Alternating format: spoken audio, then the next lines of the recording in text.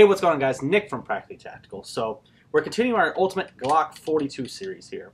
Now, what a lot of people might have knocks on would be the magazine capacity as well as 380. Well, we'll cover the 380 here in the later part of the series here. What I do want to talk about is the magazine capacity in the Glock 42. So we're looking at a 6+1 handgun. So I think for the size of this firearm, I think that's pretty good. But no one has ever said, hey, I wish I had less bullets. So what we're going to be doing today is we're looking at the Ghost Ink +2 extension for your Glock 42 magazine. So let's get to it.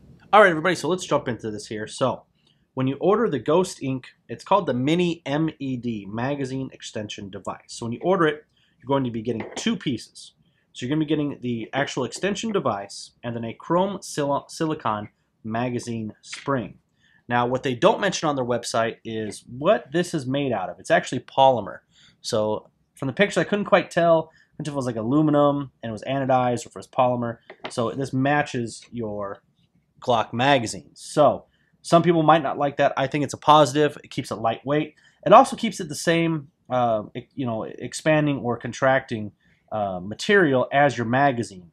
So I think that's a real positive there. Of you don't want two different types of materials heating up and cooling at the same time, and that could cause potential issues. So keeps it lightweight, and it matches the same as the magazine, which of course is important how it looks. So, but when you order it, you're going to get these two pieces. Now, this is also cost $19.95, so you're paying a little bit for 2 additional rounds in your magazine, but I think it's worth it. Now, I will point out, I have put some rounds through it, not enough to where I want to do it as reviewed to say it's 100% reliable. I just want to get that out in the clear. It has worked very well for me. It hasn't had an issue, but I would not say it's at enough rounds to where I will say, yes, this is good to go for a concealed carry. So, let's get into the installation here. So, all right, guys, so let's jump into the install here. Again, it's going to be really simple. We're just adding a piece, replacing the spring using our existing part. So, we'll grab the follower here. We're going to grab the spring. Now, this can be a little clunky because going in, it wants to cockeye itself or not stay in. But what it'll do is want to cockeye itself like that. Right there, you can see that. So you get it in best you can, because what happens is when we get it in the actual magazine here, just pushing it in, the pressure will put the spring in correctly. So let's go ahead and get that in here. See, the follower is on there. So what we're doing now would be putting on the extension. So basically, it just slides on here, which is pretty simple. So what we'll do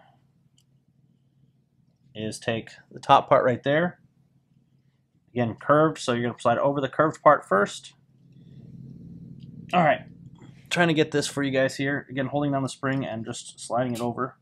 It's a little hard to do when you're trying to do it on camera with the correct camera angle. Now you'll see right there, there's these two step outs right there to go over. And again, hold your spring, and that'll snap into place. So, next part, pretty simple. We'll be putting this part on here, the base. I can't remember the name of that for some reason.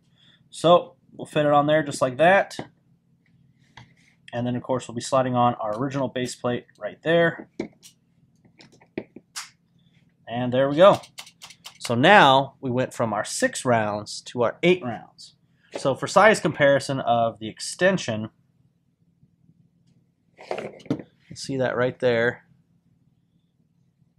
So if you have a pinky one, you might as well pick this one up, and basically just about the same, just plus the base pad there, and you get 2 more rounds for concealed carry. So not a whole lot of difference there. I can tell you this gun still does not print for me. It's just still so small. So there it is, and we'll load up 8 rounds into it.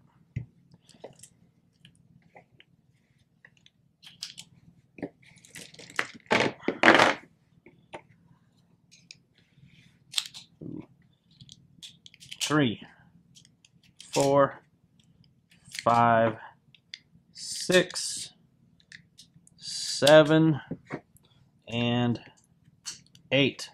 So there we go. So now we just took our Glock 42 right here from 6+1 rounds to 8+1 rounds. Definitely a little bit better there. So You know, if you want, you could carry the flat version, so just the base plate version, and then you could carry this one as a spare. I'd honestly say the size difference is so different, so minimal. Carry 2 of these guys, you know, and then you're rocking, you know, 9 plus 8 more rounds. You're rocking 17 rounds in 2 mags. Definitely not too bad. So there it is, guys. We have the Ghost +2 M.E.D magazine extension device taking us from a 6+1 to an 8+1 in our Glock 42. So there's another part in our building the ultimate Glock 42 series. So I hope you guys enjoy this and stay tuned for more videos here on Practically Tactical. Take care.